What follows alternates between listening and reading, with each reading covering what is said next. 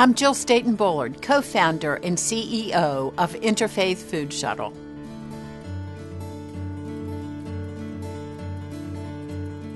I've been on the adventure of a lifetime, and I want to tell you about it.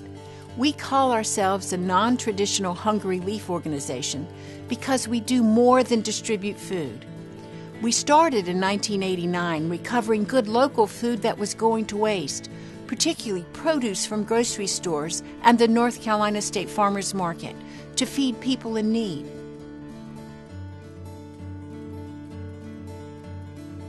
The longer we did that, the more we realized that people are hungry for two reasons. They don't have access to good food, or they don't have enough income to purchase that food. So we began to work out strategies to address both of those issues. We focused on job training and skills building in order for people to earn income. And we started taking healthy food from the farmers market into those food deserts where there were only corner stores that sold beer by the can. We had a lot to learn. Often people receiving food didn't recognize types of produce such as eggplant or cauliflower. So we talked about how to cook it so their kids would learn to eat it. We learned that you didn't have to look hungry to be hungry. Many people receiving food suffered from obesity, hypertension, and diabetes, conditions directly related to poor diets. That experience became the foundation for our nutrition education programs.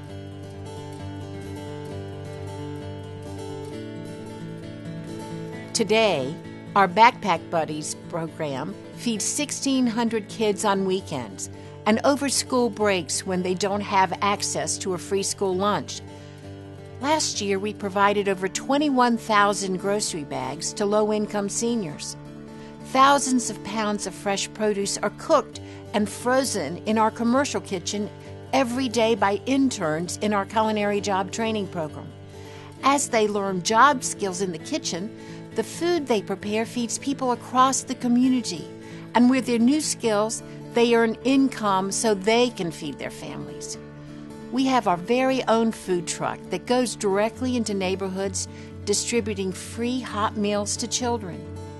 Our teaching farm trains the next generation of young farmers and teaches thousands of visitors where their food comes from.